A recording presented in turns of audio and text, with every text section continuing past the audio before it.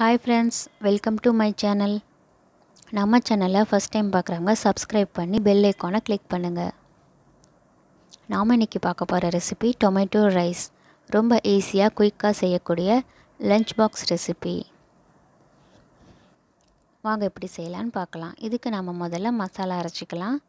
அதுக்கு தேவையான பொருட்கள் 2 கைப்பிடி அளவு புதினா எடுத்திருக்கேன். அது கூட கொஞ்சமாக கொத்தமல்லி, பூண்டு சிறிதளவு, இஞ்சி சிறிதளவு, சோம்பு 1 டீஸ்பூன், பட்டை, லவங்கம், கசகசா 2 டேபிள் ஸ்பூன்.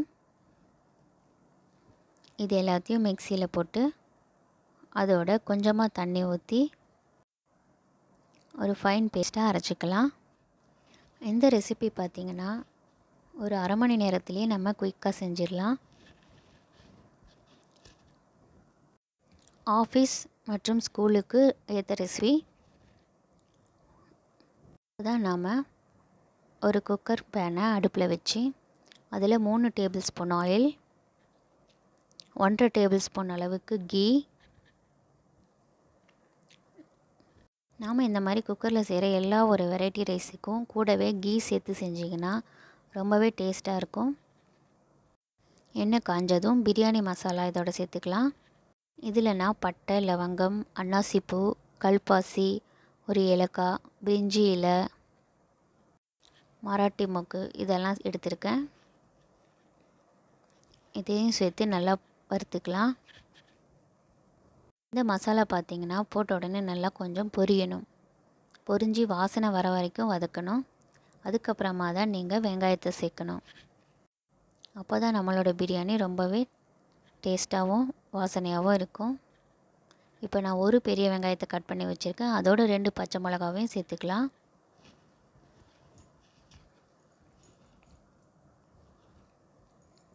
வெங்காயம் நல்லா ஃப்ரை ஆகிற வரைக்கும் வதக்கலாம். வெங்காயம் நல்லா வதங்கியதும் நம்ம அரைச்சி வச்ச புதினா மசாலாவை இதோட சேர்த்துக்கலாம்.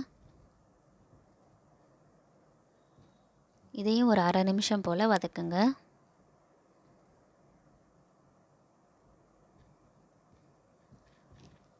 இது நல்லா வதங்கியதும்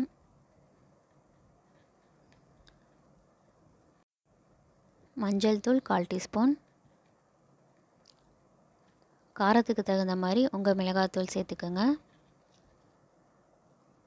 கல்லுப்பு தேவையான அளவு,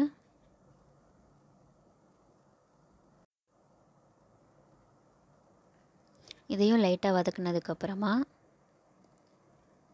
நான் 5 மீடியம் சைஸ் தக்காளியை மிக்சியில் போட்டு அரைச்சி வச்சுருக்கேன். அதையும் இதோடு சேர்த்துக்கலாம்.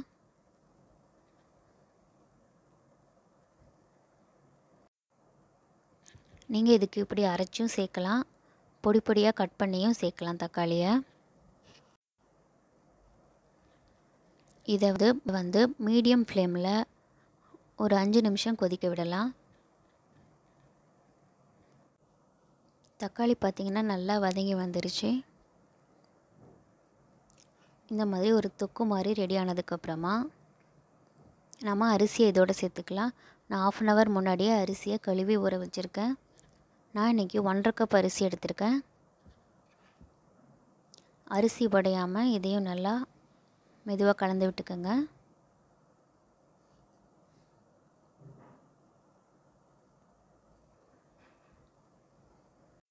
இதுக்கு தேவையான அளவு தண்ணி சேர்த்துக்கலாம். 1 டம்ளர் அரிசிக்கு 2 கப் தண்ணி எடுத்திருக்கேன். இதையும் மெதுவாக கலந்து விட்டுக்குங்க. இப்போ நம்ம குக்கரை மீடியம் ஃப்ளேமில் 3 விசில் வச்சு எடுத்துக்கலாம்.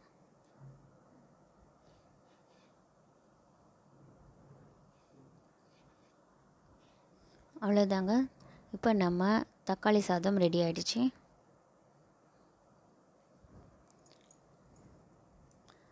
மெதுவாக கலந்து விட்டுக்கோங்க.